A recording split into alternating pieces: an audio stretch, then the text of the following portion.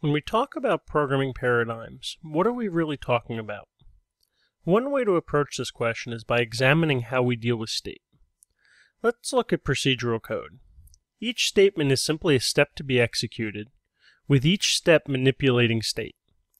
State and the actions manipulating it are completely separate. With object-oriented code, on the other hand, each statement acts upon state. But it doesn't just act upon state, it's also encapsulated by it. The interesting thing is that state and the action are deeply entangled together. With functional code, each statement can only transform state. Therefore, state is immutable, meaning that functions cannot change state, they can only return new transformations of the original state. Each function is therefore completely deterministic.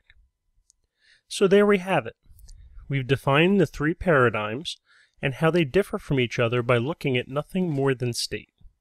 So here's a quick quiz. What paradigm does this line of code use? How about this one? And what about this one? The answer is that we simply can't tell. One line is not enough to understand what's going on. The paradigm does not describe how the code is written, but how the code is structured. So we can only tell what paradigm a piece of code is using if we can understand the structure of the code. Now, if you notice, these definitions are very vague. So what would happen if we made some code that encapsulates state, but also modifies that state step by step? What paradigm would this code fall under?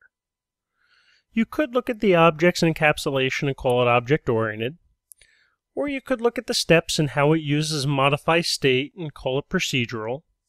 But in a weird way, it's both procedural and yet object-oriented at the same time. So now we have this nice triangle, except there's this weird point out here which we can call class-oriented programming. But we can do the same thing if we encapsulate state, but only ever translate it, never manipulating it. We would wind up with a weird hybrid of object-oriented and functional programming. We could call that value-oriented programming. And we could do the same thing with functional and procedural programming. We can give that a name as well. So now if we look at our triangle, we also have these three dots on the outside. And if we connect them, we get a second inverted triangle. But we could go further. We can make code that's mostly procedural, but also class-oriented, and mostly object-oriented, but also class-oriented, and so on, and so on. So now our nice triangle of paradigms has morphed into what looks like a circle. But is it really a circle? Well, if it was, class-oriented programming would be the literal opposite of functional programming. It's not, so we can't really have a true circle. Instead, what if we treat the three paradigms as axes? We would wind up with this 1/8 of a sphere, taking only the regions where each paradigm would have a positive value. All non-trivial portions of code will fall somewhere upon this surface. So if we look at some large PHP code bases, we can see some very interesting trends.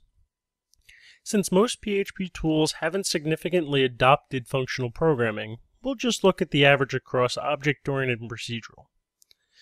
As you can see, there are a few that are mostly procedural and a few that are mostly object-oriented, but the majority of applications fall somewhere in the middle. And that's the point.